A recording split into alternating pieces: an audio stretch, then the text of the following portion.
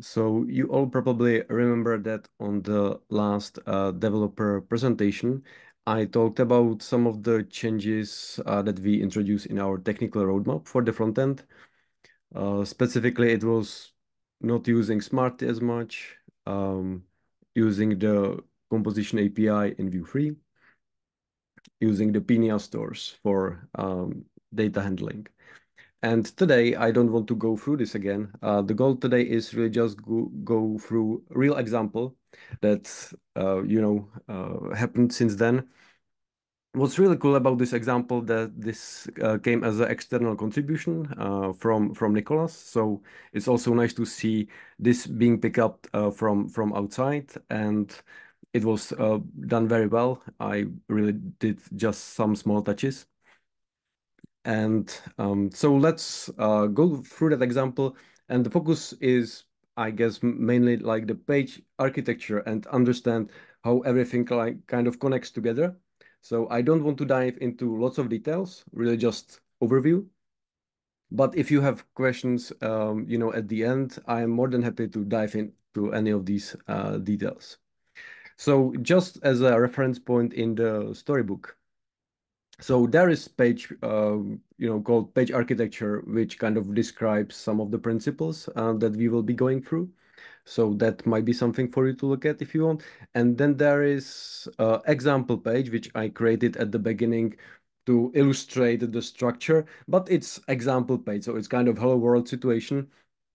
So that's not what we use today. We will use the more real world example, but definitely recommend it if you are starting new page, just copy paste this folder. It gives you a great starting point. So the page we will be talking about is when the reviewer gets assigned and he looks at his assignment. Then in case there has been a couple more rounds, so maybe this is his second round, he would like to look at his history. And that was the new functionality that Nicholas was working on. So on the lower half of the page, you can see something that has been there for a long time. It's built in older legacy stack with the jQuery. And the part that we wanted to include is on top, called previous reviews, and that's built in with these new principles.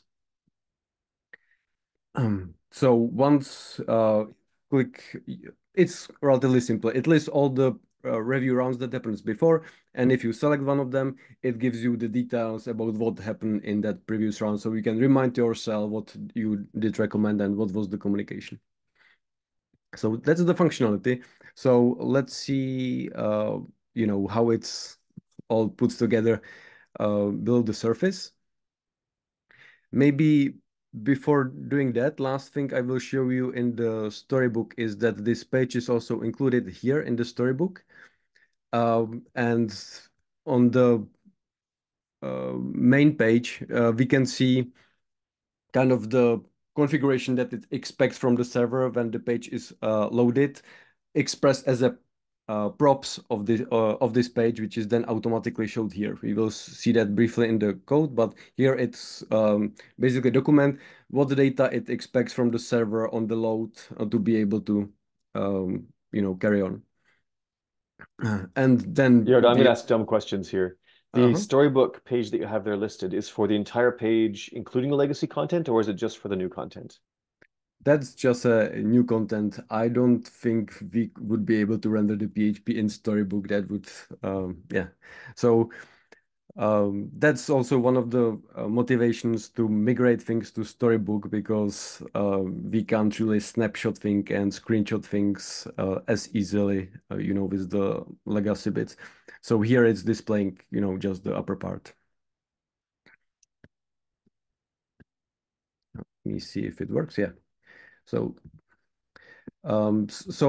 here as a stories, we have examples for different scenarios, and this is for kind of testing, documenting purposes for screenshotting and things like that. But again, that's not the topic. So let's dive in how it's connect. For you, important is that the main Main page is just listing, these items, and then you can open model, which lists the details of the actual review. That's only what you kind of need to remember for now. So if we go to the codes, so let me this. Okay, so let's start how it connects the new stuff with the legacy stuff. So on the left side, we see the Smarty template, which was handling that legacy page. It's rendering the individual steps uh, for the step-by-step process to submit the review. And here we snuck in, this new page, and that's rendering, the upper part. And over time, as we will be improving, this review page, obviously we would be, moving more of this content inside the Vue.js, as we will probably rewrite this in Vue.js at some point. Okay, so this is how we can kind of snuck in this page. And you can see that what we are passing is this page init config. So if you look at the corresponding handler on the PHP side, we can see that we are passing the page init config here. And this is the review round histories, which we saw also in Storybook in the props. And this is the array of the previous round histories with a couple details like the submission ID, review round number. So this is the kind of information that's being passed on when the page is loaded. So this is kind of the bridging part. So now we can look completely to the Vue.js part. So if we go to the lib UI library, pages, reviewer submission, we can see the structures. We don't care now about the stories and MDX, that's for Storybook documentation, but we do care about the main component for the page. So in the upper part, we can see basically that we are iterating over these review round histories to show, the buttons that we saw in the application. And here we can see in the composition API how we are defining the props. And this is, where the Storybook took that information that we are expecting review round histories. So now what we obviously could do in the composition API, we could just write the logic directly inside the component, and that would be perfectly fine. But we decided to put the logic inside the Pinia stores. And I elaborated more details in the Storybook, but in general, I believe it will pay off in terms of the extensibility and being easier to connect to the store from the components that are coming from the plugins, for example. So the experience is very much the same, just it's split it to two files. So one file is the page component, and the other component will be the store. So let's open that. Submission page store. So this is the business logic of that component. And again, this could be, this could easily be moved to the left, but we just split it because we believe that the Pinia stores has lots of to offer for extensibility. So if you look at what this is doing, it exposes two things. It exposes the actual review round history, which is then used in the template on the top in here. This is where we iterate over it. So that's one thing that that the page needs. It's a simple page. The second thing is to be able to open the modal, and that's triggered from the button directly here. Here we can see some of the recently made API for opening site modals, where we basically pass either actual component as a first argument or component name. If that would be from plugin, you would basically register the component through the name, and then you could use the name here. And as a second argument, we pass the props to that component. So let's look at that site model. So that site model, let's put it on the left and store on the right again. That site model has its own store as well.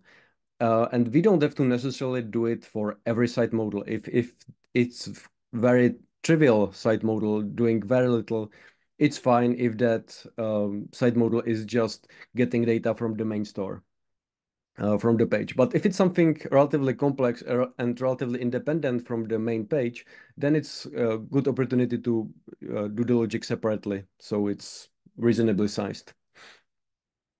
So, couple of things here. First thing I would look at is maybe the definition of the props. So again, here is clear, define what this site model requires to actually run. This is all required. And then again, this is just the connecting to the store. So it's passing the props to the store, and the props has all the business logic and the data. Let me actually start from the end of the store, because the end of the stores show you what kind of things do we expose. So we basically want to expose everything that we need in the component, in the template to render the data.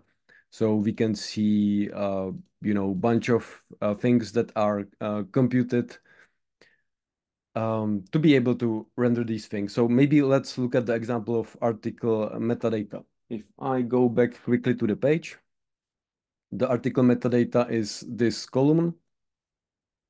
When we have, a bunch of metadata, it's repeating pattern. So how this can be implemented quite nicely is that basically always, if that information is available in the metadata, we will, add it to this structure. So we basically like create configuration, and then this configuration is passed to the template, and in the template we basically iterate over that configuration. Benefit of this is that, for example, you can see that here is like repeated pattern in terms of the styling. So if you don't want to repeat the styling, then we either have to create like separate component to encapsulate the styling, or we can use the basically loop to iterate over it. And it's also nice that we kind of have separately logic, what to include when, what to show when. So it's not all in the templates, because there is already enough in the templates to decide on. And that's mostly it. One nice thing that so far I aim to do is that if there is a site model, I try to basically just pass all the information to the site model through the props and not connecting the stores behind the scenes together, because then it makes very clear separation, and it's easier to reason about it. Maybe there might be cases in the future where it's well justified, where the store inside the model would be talking to the store in the page, because that's technically possible and easy. But so far I'm trying to avoid it and having just this clear separation where you open the site model, you pass the data it needs, and then it kind of is isolated and it works on its own. It's talking to API to get things it needs. Which actually reminds me, let's maybe having a quick look how we fetch the data, because we don't get the review history and all this metadata, on the load page, because we don't need it.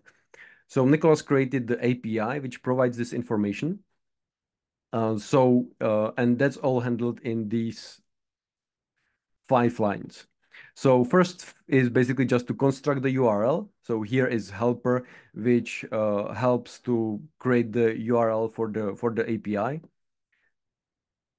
Then we pass this URL to the another helper, which is for fetching the data. And that it basically returns the data, which is reactive uh, it's basically a reactive version of the data. So you can see this syntax basically means that it returns the data, but we name it as a review round history because that's what it is. And then here you can see that we have to reference through review round history dot value. That's because this is reactive. So if this changes, it will be correctly detected. And this is I don't want to get too much in detail for composition API. VueJS documentation explained this better. But this is how things get connected because this is reactive data structure. And this is just simple function. And again, I just name it in the way that it's kind of easy to follow. And so in here, I basically just trigger the fetch. And as a result, on the background, it does the fetch. And this reactive property at the beginning is null, but when it's fetched, it changes and it suddenly has the data when it arrives.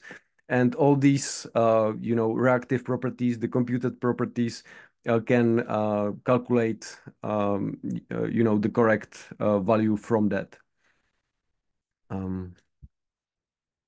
Um, okay, so hopefully it was somehow easy to follow.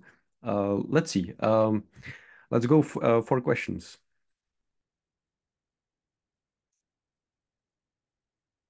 Eric, I see you've got a question in the text there. Do you want to go ahead? Yeah, sure. I'm not sure if this is because it's in Pinia and that may be answered, but does the fetch review round history, is that not async? Does that not need to be awaited, or does that have to do with it being within defined components? So, sorry, it's a little hard to hear me. Eric, it's quite difficult to hear you, to be honest. Maybe I will check the written version because I didn't fully hear that.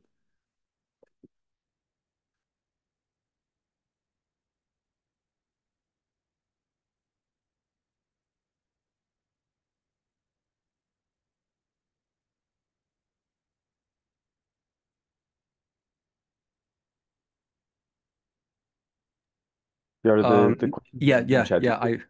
yeah. I did found it. It doesn't need to be awaited because this is how this reactive thing work.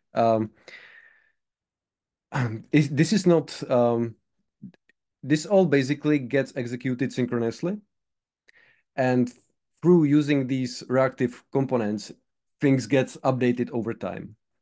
So when calling the use fetch, it executes things behind the scenes, but then it sets. Let me actually maybe show you the code that might actually help to set it best. So at the beginning, the data is the reactive value with the null. And after the fetch is called, what it does, it's literally just set the data to the result. And through that reactivity, which is built in, in these refs, suddenly everything that's dependent on this information, which is all these computed things, everything is depending on this review round history. It gets recomputed because this got changed, and suddenly all these properties gets the accurate values. Um, yeah, so imagine that this all basically, is executed synchronously. There is no waiting happening. It's basically just, connect all together through, this reactivity which Vue has. So Does behind the scene, Mhm. it's one call, right? To the API. Behind the Yes. scene, one call. Okay.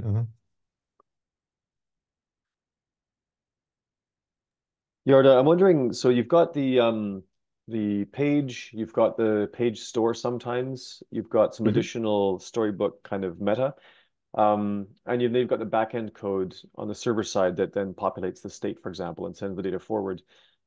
This is a matter of preference, I suppose, but could you maybe say a few words about how you would start? Like, would you start with a mocked API response in Storybook and then go forward from there into the front end, or would you start some other way? Especially with regard to like the page and the Pinia store, those two strike me as maybe tricky to co-develop. So I would literally copy paste the example page and start putting more stuff in it. So if you look at the example page structure, you have the main example page component and you have the main example page store. And that kind of had the simple example of fetching the data and calculating some properties. So you basically can just delete that and start putting your logic inside it, and the same thing for the template. So that would be one start. In terms of the data, then if there is existing API already for the data, I would probably start interacting with the real API and get the responsive and copy paste them to the storybook. In the storybook, we can see example how that can be done. So it's also in the example stories. So there is a way how you can easily mock the data. So for example, if I would be interacting with some particular existing API, I would update the URL to reflect that. And then in here, I'm just delaying the response to indicate that it's being loaded. But normally this doesn't need to be here. And then you basically just respond with the JSON, which you can save to the file. And that would be like the copy paste situation from the existing API. Obviously, copying from existing API is easier because you don't have to come up with the structure. If it's obviously something that is to be developed in future and you don't want to wait for it, then obviously you can, mock that data, yourself, and over time, make it closer to the existing API or the same as the actual API. But this is how you basically mock the interaction with the API. And this is how you mock the data which are passed at the beginning. That's great, thank you. And you said this before, but I could use a bit of repetition. Can you say again when you would choose to use the Pinia store versus when you wouldn't for a page or a component?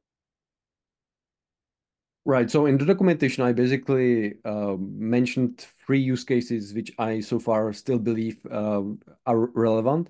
So it would be for every page, as a main kind of business logic place for that page. And if it's simple page, then this will often be enough. Then if that page has site models which has quite independent content, a good example is in submission listing. If I open submission details, I want to fetch all these submission details and there is lots of content inside it. I want to do it separately. So this, site model deserves its own store. Again, so it doesn't get too big. Obviously, I could write everything in the page store, but it would get too big. So that's the second case where I would do it. For everything else, like small, simple components, these can just get the data directly from the page store. Because we don't want to overdo it. We don't want to create store for every component.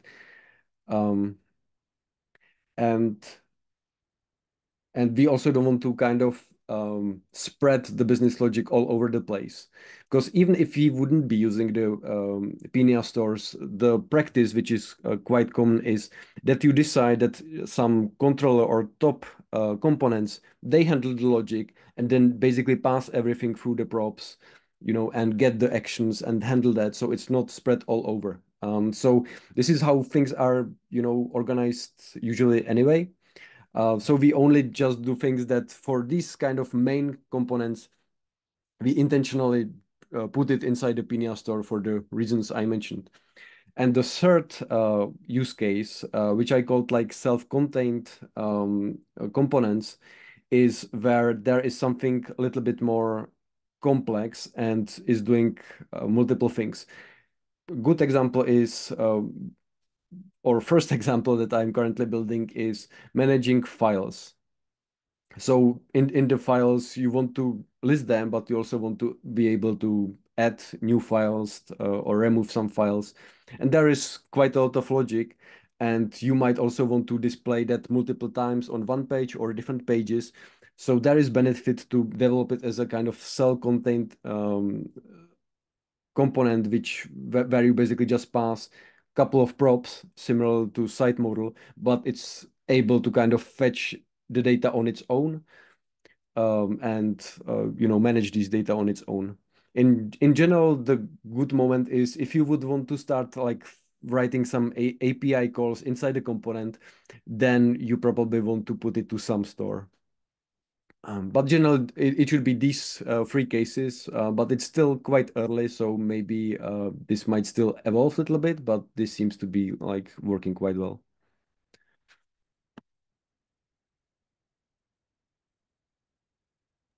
That's great. Thank you.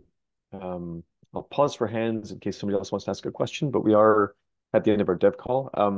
To loop back to where you started, Yarda, this was a third-party contribution. So Nicolas and Pierre at Laval were the folks who provided the code that Yarda reviewed and kind of finessed as the example here. So thanks to that third-party contributor, Laval's been very good to us, and we appreciate their work. Yes, very much agree. Okay, that's all from me. Thank you very much.